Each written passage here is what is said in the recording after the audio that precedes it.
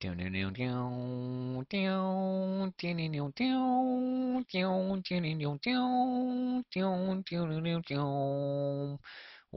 to Mr. Bywater's subtraction of vectors practice.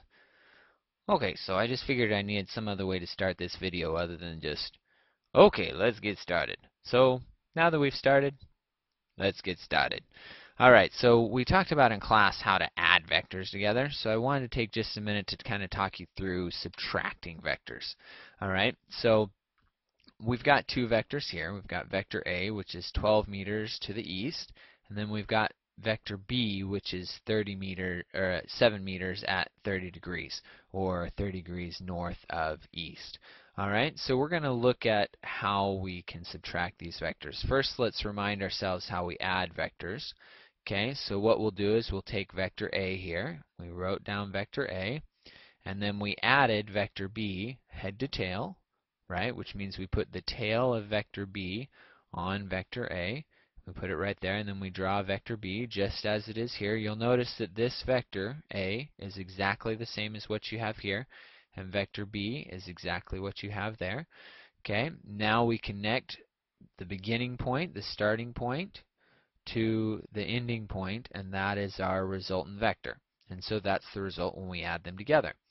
Now when we subtract vectors, it's exactly the same, except we're going to change the direction of the vector that's being subtracted. Okay, so essentially, vector B looked like this, where it was going up at 30 degrees. Okay, vector B being subtracted would look like this. We've still got the 30 degrees there, right?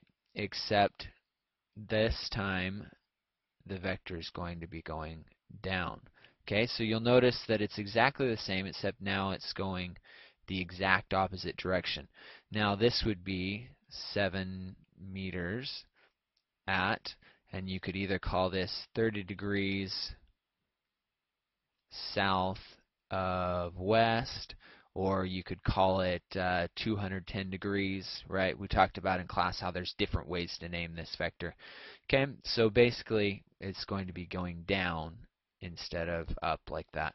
Okay, so when we subtract those two vectors, we'll take the A vector. We've drawn the A vector right here.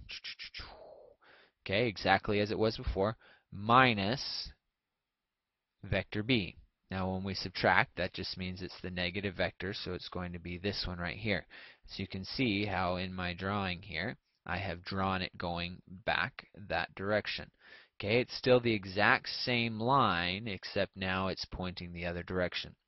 Again, the resultant vector will be drawn much the same way. We'll start here, where we started the A vector, subtracted the V vector, and that's where we'll end. So we'll start here, and as you can see, there is our resultant vector, which was already drawn in. Now at this time, you haven't learned how to calculate this line, because we don't have a right angle, so we can't use our trig.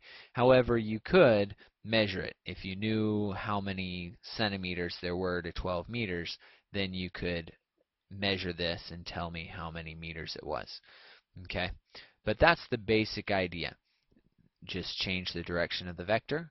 And so now I invite you to go to the rest of the sheet and give some of these a try. If you have any questions, please let me know, and I'll see you in class.